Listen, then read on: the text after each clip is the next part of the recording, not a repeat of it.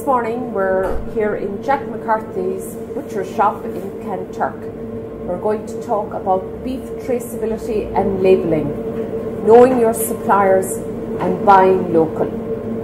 Here at Jack McCarthys, all Jack's suppliers are evaluated by us to make sure that they too have a HACCP system in place, that they have full traceability, their staff are trained, etc.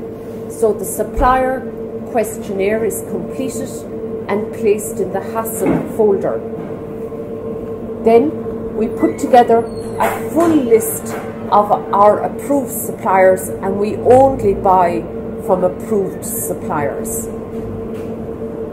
When goods come into the shop, we take down all the necessary details: the date, the supplier's name, the batch number, the product, the kill date, the plant number, the condition of the van and the delivery man, and temperatures are also taken. So every delivery is logged on a goods inward checklist, just like this. So what are we looking for? Well, we go straight to the tag or the label that we get from the carcass of beef that arrives. And this label is very, very important because it has all the information we need. Where the meat came from, in this case it came from O'Farrell's in Middleton. It's Irish, and we have the batch number of the beef here, and we note that always on our goods inward record.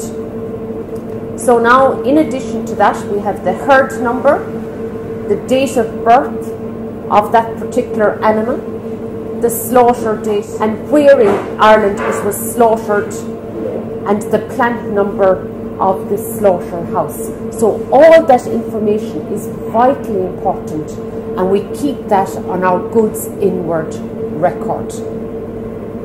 Finally, we can guarantee to any customer here in Jack McCarthys shop exactly where their beef came from, right down to the farmer who reared that animal, where it was slaughtered, and its arrival date here in our shop.